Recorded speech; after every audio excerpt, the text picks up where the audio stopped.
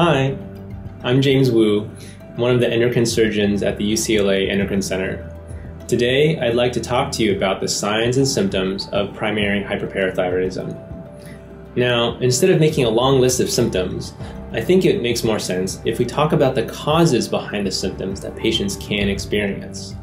So let's start with, what is hyperparathyroidism? In short, it's when one or more of the 4 parathyroid glands start to make too much parathyroid hormone.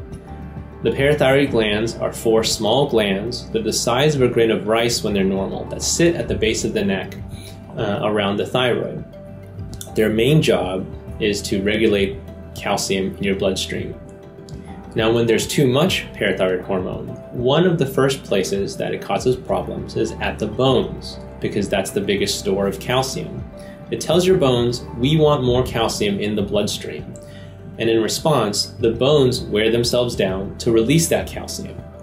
That causes loss of bone mineral density, leading to osteopenia, osteoporosis, possibly fractures, and can cause bony pain. Another site of action is at the level of the kidneys and the intestines. The parathyroid hormone tells these organs, we want more calcium. So the kidneys waste less calcium in the urine, and the intestines absorb more calcium from your food. Overall, this raises the level of calcium in your blood. In response to that, your kidneys want to regulate that and not let the calcium get too high. So you pee more to get more calcium out. So patients will feel like they're going to the bathroom more often, and as a result, they're more dehydrated and thirsty. It's not uncommon for patients to tell us that they are drinking a lot more than they used to and peeing more. In some patients, that extra calcium in the urine can also crystallize in the kidney stones, and that can cause back pain, flank pain, or painful urination.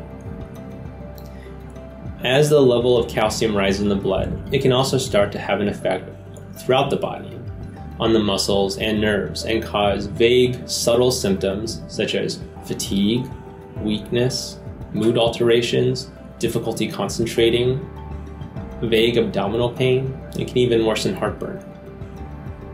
Now, it is important to mention that not all patients will have symptoms. These days, most often, patients are diagnosed with primary hyperparathyroidism when they are found to have high levels of calcium on their regular blood testing. And in many of these patients, the disease has not been around long enough to cause any symptoms. If you'd like more information about primary hyperparathyroidism, about how we treat it with surgery, then please visit our website. Thanks a lot for watching. I'm James Wu with the UCLA Endocrine Center. I'll see you soon.